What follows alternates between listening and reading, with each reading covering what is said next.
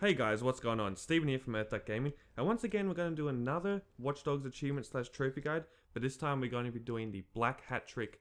So for this achievement slash trophy, you need to kill 3 enemies with a single IED. So a few missions into Act 2, you unlock Tobias or Tobias. He's pretty much like a black market seller, and he sells you every single craftable item. So you can just buy IEDs straight off him for I think it's $200 each. So that's probably the fastest way to get it, or you can just go to a pawn shop, buy the chemical component and the electronical component, and then build it from there. You need to buy the perk if you want to build it. So once you do that, you want to go to either you can get the cops and keep killing civilians or shooting in the air and then get cops to come near you.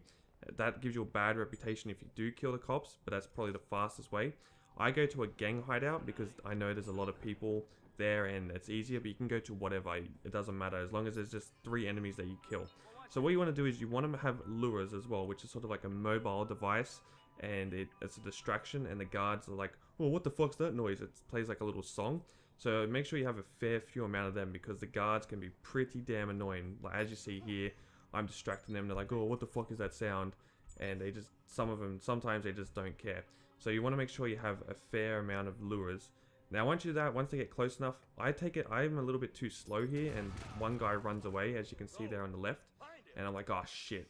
But a little bit on, there's these 3 guys just standing like, oh hey man, what the fuck? And then I just killed 3 of them in one go. So as you see there, I got the achievement, and it's worth 30 game score, like I said, or a silver trophy. So I really hope you guys like this achievement slash trophy guide. If you did, don't forget to leave a like and also subscribe. I'm going to be doing a lot more Watchdogs and even some Wolfenstein achievement guides. So see you guys. Hey Charles, Mitchell from Earthduck Gaming bringing you this week's news video.